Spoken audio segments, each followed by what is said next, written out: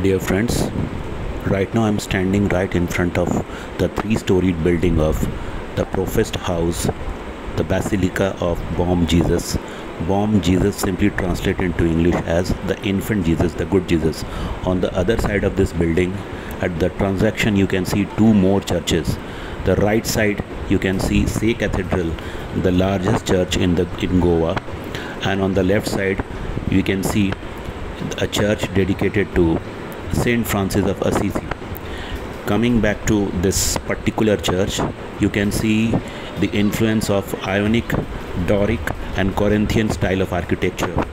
The influence of all these three architectural styles you can see in Basilica of Bomb Jesus.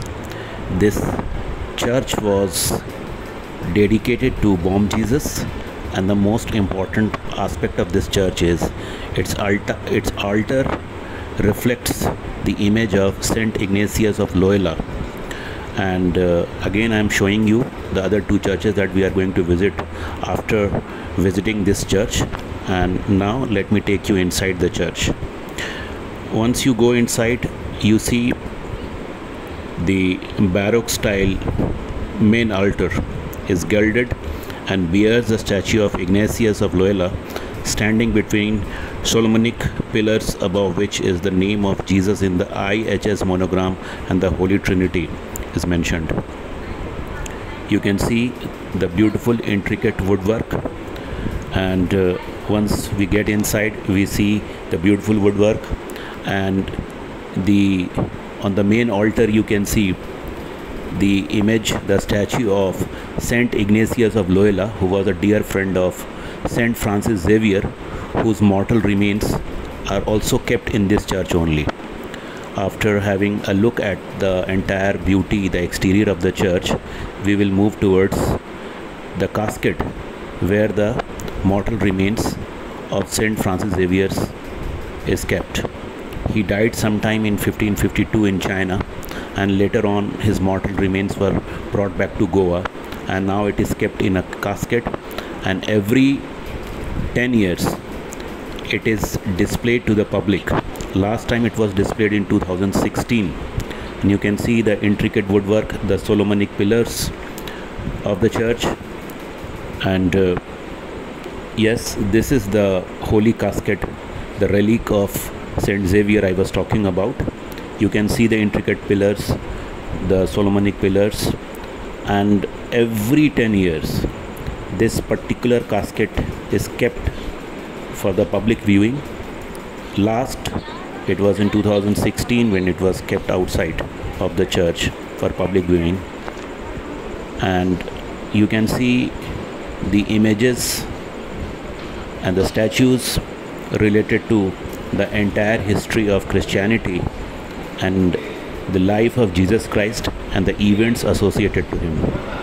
As I have already discussed, this particular church is, you can see Jesus drenched in blood, and other important images. You can see the image of St. Francis Xavier, whose relic, whose mortal remains you have just now seen. And moving from here, there is a library, there is a display room, a museum type of a room on the first floor, where you can see the entire history of the saints who contributed in many ways in the spread of Christianity. So whether it is the Franciscan order or the Jesuit order, or for that matter any other order, Augustinian order, whichever order, they have contributed richly to the legacy of Christianity, and their history is displayed on the first floor. And coming out of this church, now I can show you again the Corinthian, the Ionic and the Doric style of architecture. And moving towards the other parts of this entire cluster of churches, I will take you to the church of St. Francis of Assisi and the Say Cathedral, the popular, majestic, magnificent Say Cathedral. So you can see the entire cluster of buildings that were dedicated to this particular site. The building was initially decided to be constructed sometime around 1594.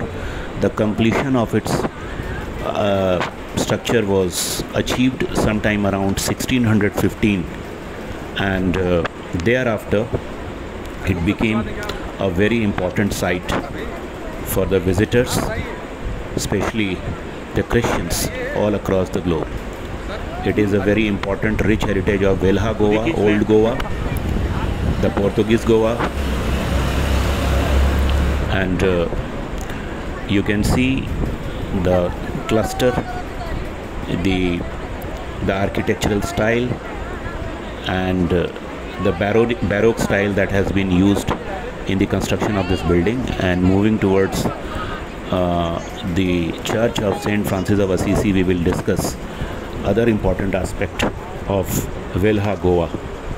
Now, while moving towards St. Francis of Assisi, let me give you a brief introduction of the church.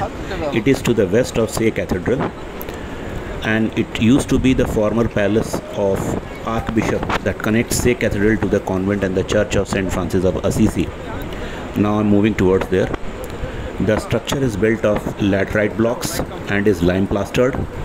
The church faces west and has a nave with 3 chapels on either side, a choir, 2 altars Basilica in the transept, and a main altar. To the north of the main altar is a belfry and a sacristy. The convent, which forms an annexure to the church, now houses ASI Museum. The exterior of the church is of Tuscan order, while the main entrance is in the Manuelite style. The main altar is Baroque, as it was the case with the Church of St. Francis, Bomb Jesus. The main altar is Baroque with the Corinthian features. We have seen the Corinthian features in Bomb Jesus Church also. There are no aisles, but only a nave which is rib vaulted. The internal buttress walls separating the chapels and supporting the gallery on top have frescoes. You must understand what is a fresco. Fresco is a painting done on walls showing intricate floral designs. In a niche on the facade stands a statue of Saint Michael. On the main altar, Church of St. Francis of Assisi, you can see one of the chapels once contained the statue of Our Lady of Miracles brought from Jaffna in Sri Lanka. A wooden statue of St. Francis of Assisi adorns a pedestal bearing the insignia of the Franciscan order. A wooden pulpit, richly carved with floral designs, is to the left.